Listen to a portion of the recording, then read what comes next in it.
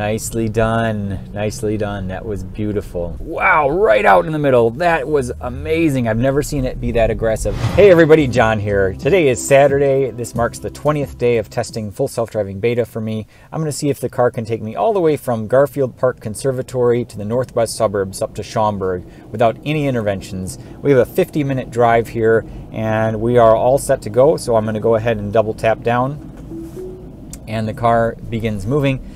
We're going to see here if it can get me out of this parking lot.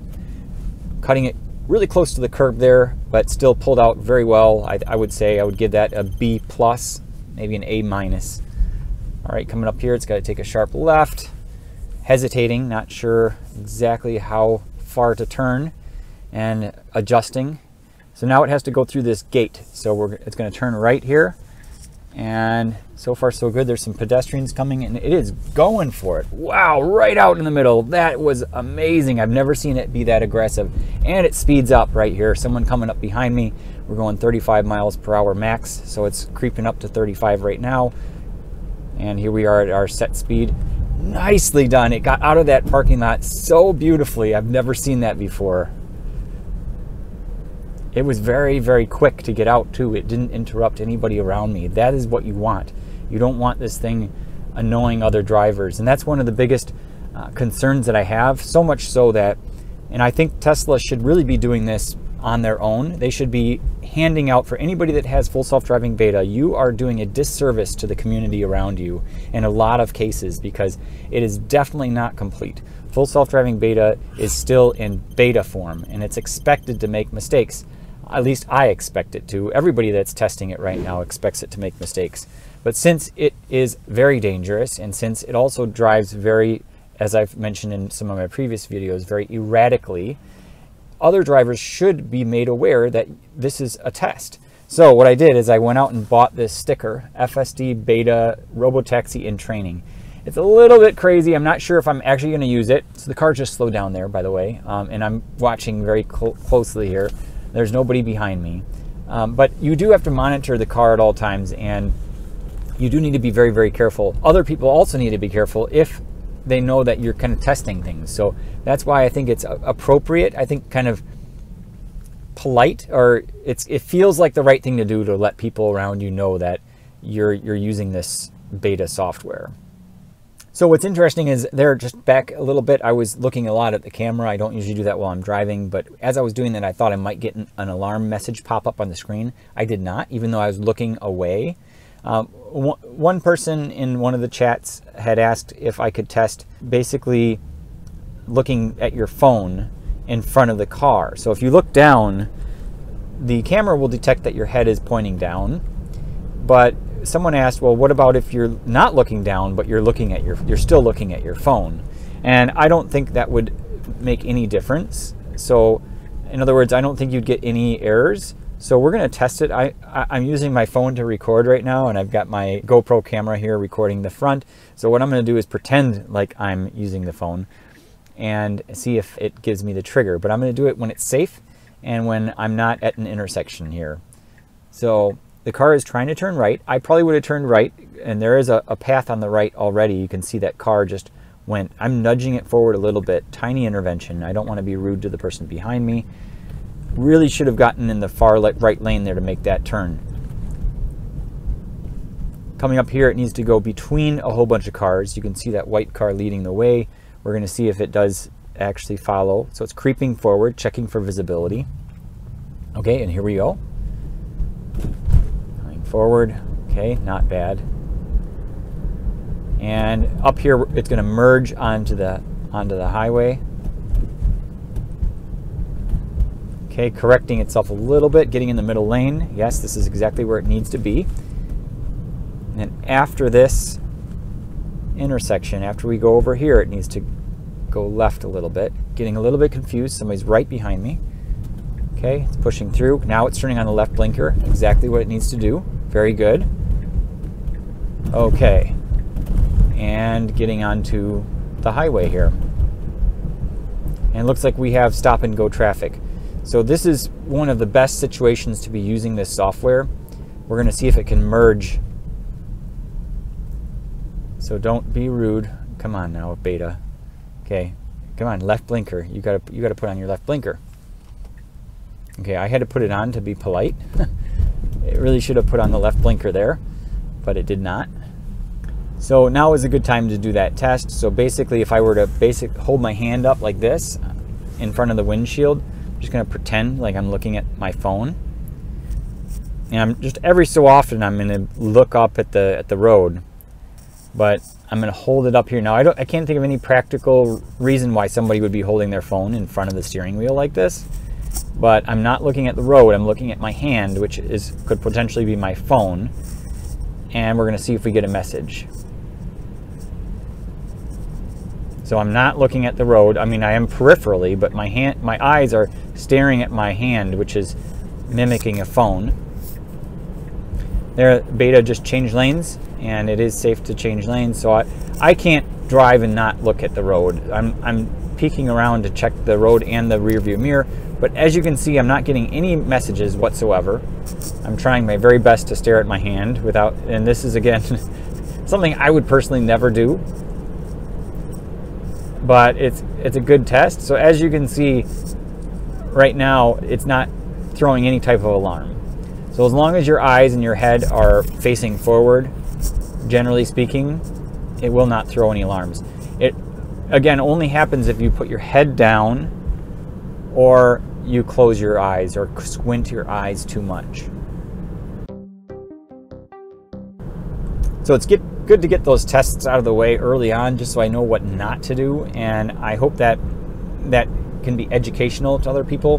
The fear that I have when I do this stuff like that is that people come down really hard in the comments and say, you should be paying attention to the road, or what are you doing? Are you crazy? You're going to be kicked out of Beta. All these trolls will come out of the woodworks and start hammering on me. And I'm not that big on YouTube right now. I don't know if I ever will be, but I'd rather not have a bunch of people coming down on me hard for stuff like that. I'm doing this as a service so that everybody can understand how this system works. And I hope that it helps and benefits other people. And I certainly hope that I don't get kicked out of Beta. I mean, that would be the worst situation. But it's also important to push it to the limits, to understand what you can and can't do. Because like I said before, there's no instruction manual that comes with full self-driving Beta. You get the release notes and it shows some of the patches, but other than that, you're on your own. And that's an area where I really think Tesla could improve. They should send out an email or give a disclaimer. They should have some sort of information about what to expect and what not to expect.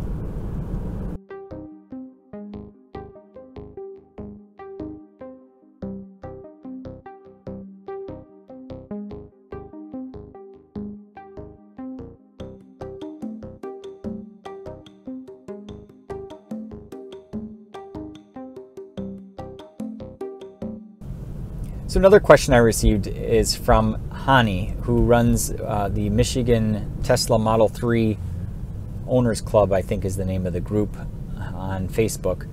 And he was asking, what happens if you put sunglasses on? Do you get the warning message? I have not tested that, so let's see what happens.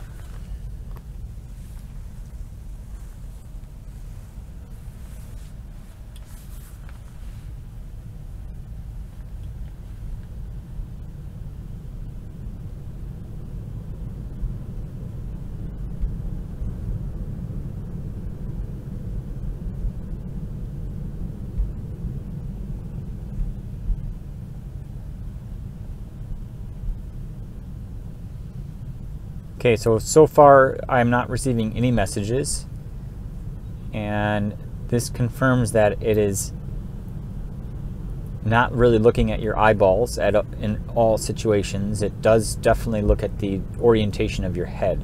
So if I put my head down,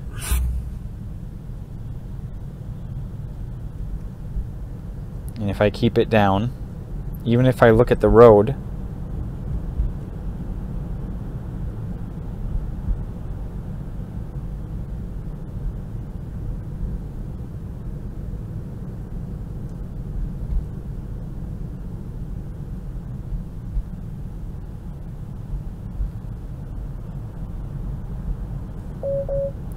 there's the message, please pay attention to the road. So That took longer than I thought it would, but this is proving right now that the sunglasses don't have any effect on how full self-driving beta disengages itself as long as you're looking straight forward.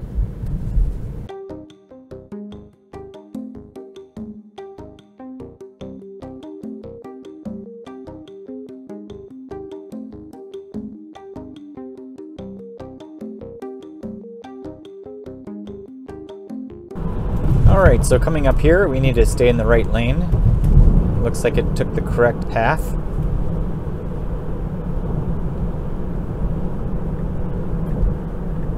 And changing lanes, getting into the right.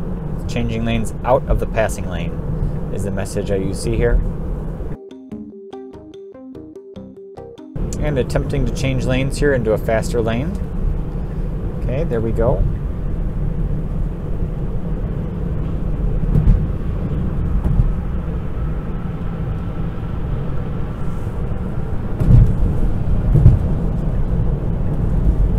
And now attempting to change out of passing lanes. Someone else is coming up on my right side though, so it will not execute that lane change as soon as they pass. So now someone else is coming up and it still won't execute the change. Waiting for them to pass. And now getting out of the passing lane. And now changing into a faster lane. Can't make up its mind. It wants to go faster and then get over and get out of the passing lane. So I do have it dialed into 63. To get past these, it's going to have to go faster than that. So now it's changing out of passing lane. So a lot of back and forth and back and forth. Definitely robotic driving.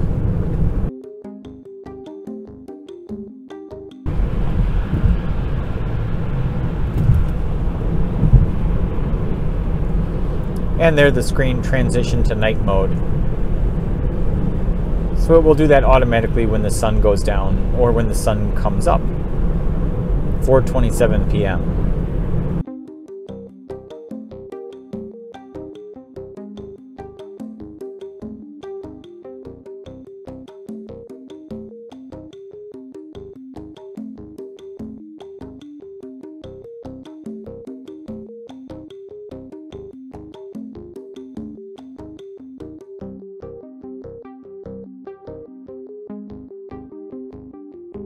Alright, so it's changing lanes to follow route. We have to get off of this next exit, so it's preparing nice and early. Doing a very good job here. And as soon as we get off on this exit, there's a left turn that is a very sharp angled turn, and even as a human driver it's very difficult to avoid the curb. The median is right there and a lot of people will end up hitting it. So we're going to see if the car can maneuver its way through here. So if it gets in the far left turn lane, that's when we need to be especially careful. If we're in the second to left turn lane, then it's not as much of a big deal. But we're going to find out here which lane the car puts us in. It really doesn't matter which lane. So this is the far left right turn lane, but coming up here after we get off the exit, that's the question. Is it going to get in the left lane or in the far left lane? Okay, so slowing down. Ooh. Wow, so that Jeep there didn't know what they were doing.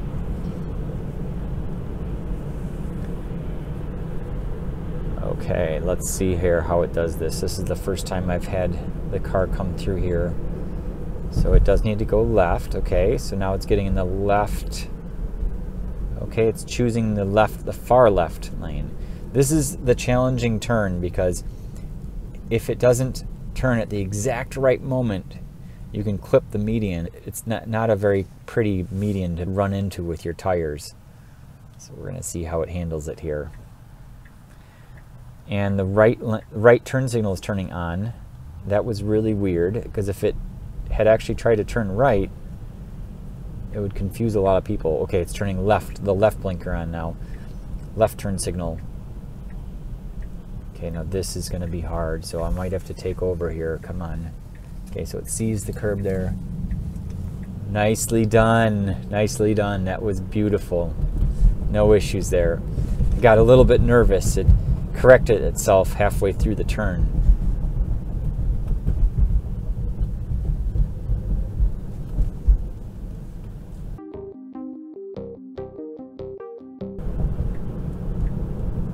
Changing lanes to follow route. Didn't really need to do that, but I'll let it. So it cut in front of someone, and they were, you know, that was a very small gap that it just squeezed itself into.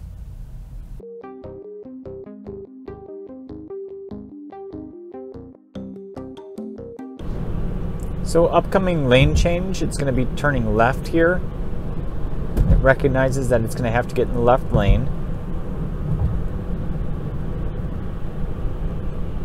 So any second it will turn on the left turn signal.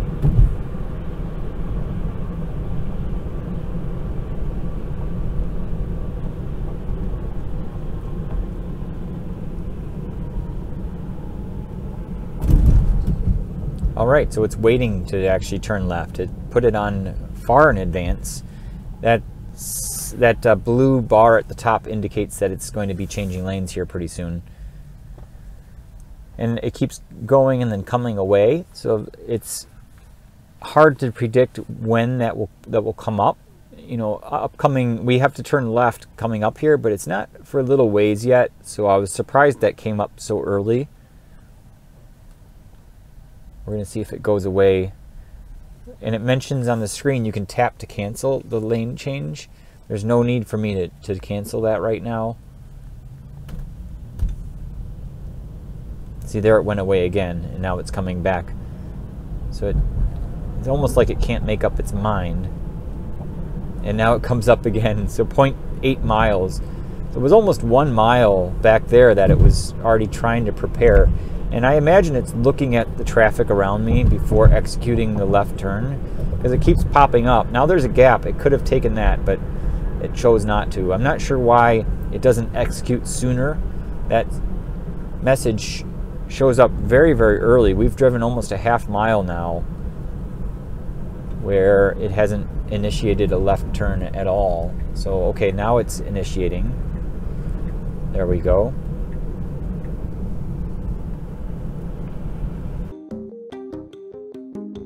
Okay, and then it needs to get in the left lane here. And okay, there it comes. Okay, good. A little bit late, but I'll forgive it.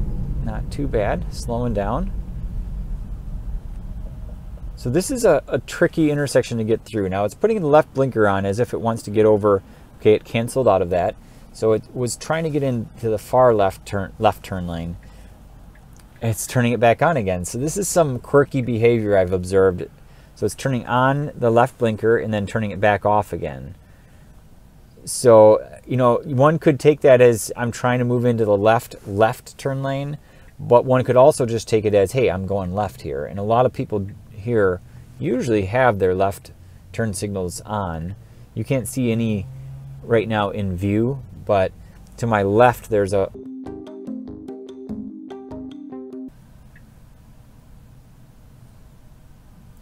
there are the street lights. I just saw the street lights turn on. I love when I was a kid, if I could catch the street lights turning on, it was a lucky day. I would always rejoice. Okay, so here we go. Time for the car to start going through this intersection. This is a tricky one. We're going to see if it can handle it. The lines are painted very well. Okay, and there we go, straight through. Very nice. Okay, it didn't change. It was a little bit jerky there. It braked about halfway or 3/4 of the way through that turn. Wasn't too impressed with that.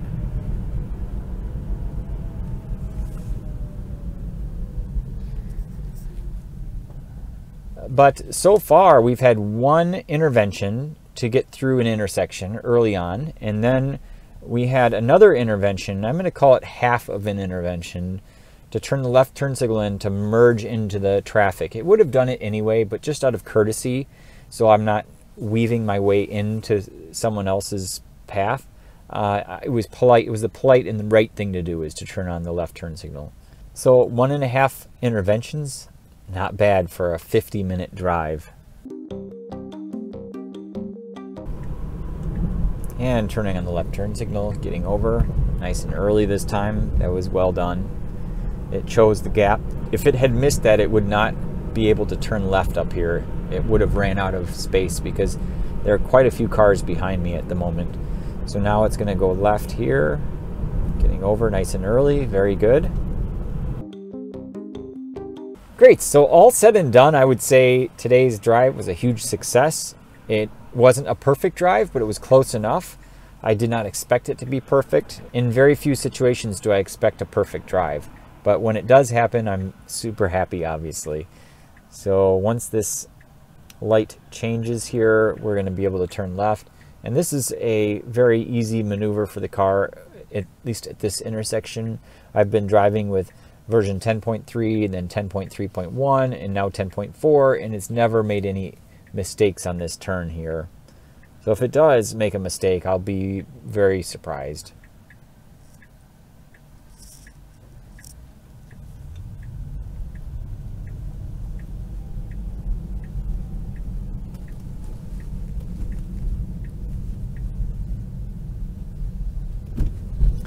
That was very smooth, and with that person turning right there, it slowed down.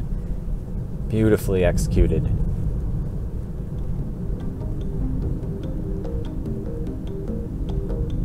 And coming through this area. So that concludes today's video. Thanks a lot for watching, guys. We'll see you in the next one.